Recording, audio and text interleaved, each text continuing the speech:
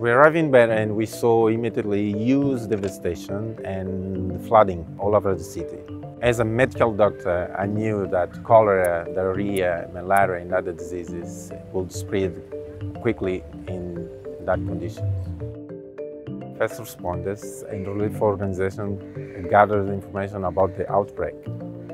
But we absolutely need a way to bring all this information together.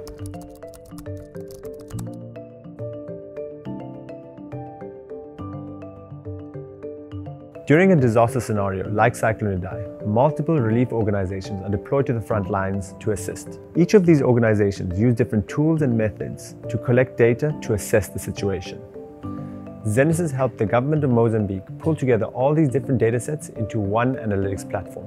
This helped the government and its partners quickly respond to the cholera outbreak in the affected areas. By responding to the outbreak in a data-driven way, the government and its partners like Gavi were able to reduce the number of new cholera cases in Sofala province from 400 per day to 0 in less than a month.